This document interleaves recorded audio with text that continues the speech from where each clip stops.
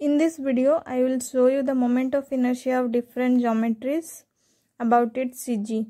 So, first one is the rectangular cross section. I have already derived the formula how to find out moment of inertia of a rectangle about its CG in my previous video. So, in this video, I will just write out the formulas.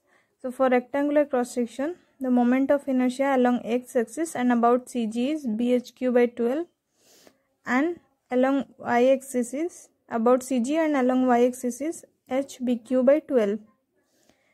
Similarly, this is for a square cross section. The moment of inertia about CG and along x-axis is b to the power 4 by 12 and along y-axis is b to the power 4 by 12. This is a triangular cross section. For a triangular cross section, the center of gravity lies at a distance h by 3 from its base.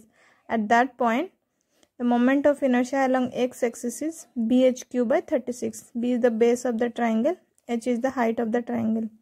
Similarly, along y-axis, the moment of inertia is bh by 36, b square minus bc plus c square, where c is the distance between the vertex and the lower right corner of the triangle. This is the circular cross section. Its diameter is d. Its center of gravity lies at the middle of its diameter. So at that point, the moment of inertia along x-axis is pi d to the power 4 by 64. Similarly, along y-axis is pi d to the power 4 by 64. This is the moment of inertia for a trapezium. For a trapezium, the center of gravity lies at a distance. Y is the distance between the center of gravity and the base. That distance is 2a plus b divided by a plus b into h by 3. A is the smaller side length, b is the larger side length, and h is the distance between two parallel sides of the trapezium. For that point, the moment of inertia along x-axis is hq into a square plus 4ab plus b square divided by 36 into a plus b. This is a semicircular geometry.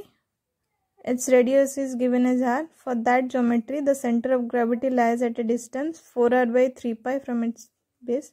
So at that point, the moment of inertia along x-axis is 0.1098 r to the power 4, and along y-axis is pi r to the power 4 by 8. So the formula which I have mentioned in the first page, all these formulas are very important. In the exam, they will give you questions to find out the moment of inertia for a composite section. So in that case, you cannot derive the formula in the exam. So you have to remember all these formula. Because of the time constraint, you cannot derive the formula and find out the answers. So you have to remember all these formula to solve the questions.